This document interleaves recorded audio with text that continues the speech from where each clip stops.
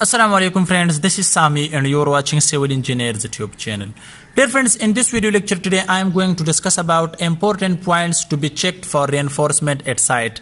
This topic is too much important for every civil engineer. If you are working on site, so you have to learn these points for checking reinforcement at site. Let's get started, but don't forget to like this video and share this video with your friends. So before placing reinforcement on slab, so you have to check size of bar. Is the size of bar is okay, which is in drawing for reinforcement or not? Without the drawing, you should not check size of bar.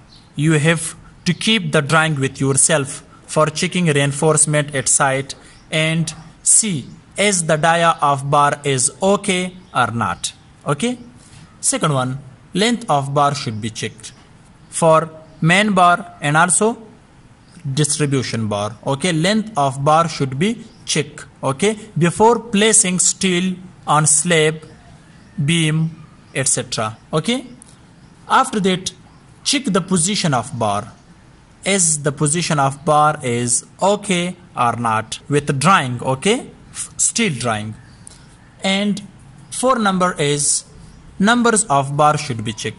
When you place the steel on slab, so after that you have to check numbers of bar in main side and also distribution side. Is the numbers of bar is correct or not? Okay, with the drawing. So in distribution bar you have to count all the number of steel bars in slab, and also for main bars you have to check numbers of bar. This point is too much important for site engineer when they are working on site. And the fifth one is lap length. Okay, so is the lap length is okay or not? What is the lap length? I have already discussed. Okay, so when you place this steel on the slab, so you have to check the lapping length. Okay, this is called lapping length. Okay? So is this lapping length is okay or not? Right?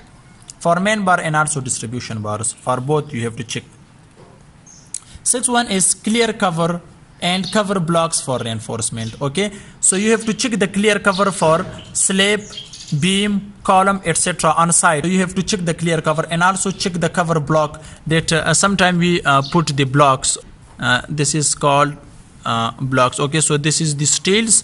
Okay, we put here in slab blocks. Okay, you have to check the depth of the blocks for clear cover.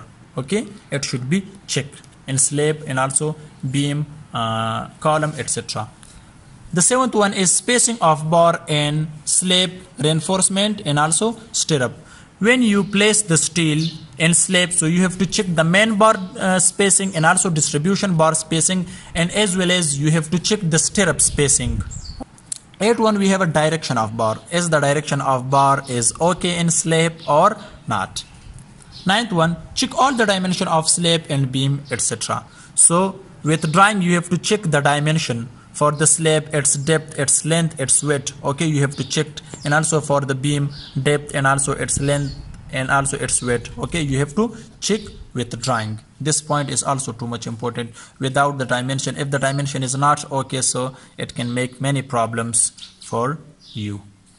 The last one, you have a check slab and beam level before concreting. So when you place all the steel in slab, so after that you have to check the level for the beam and slab. Okay, without the level we have to not start the concrete work. Okay, so if the level of the beam and column is okay, so after that we have to start concrete work. So these are some useful tips which I have to discuss the front of you, so you must be learn these points. If you need the article about this video, so the link is in the description of this video, or just visit to my website www.civilstudents.com. So if you have any questions, so you comments, I will try to reply your answer.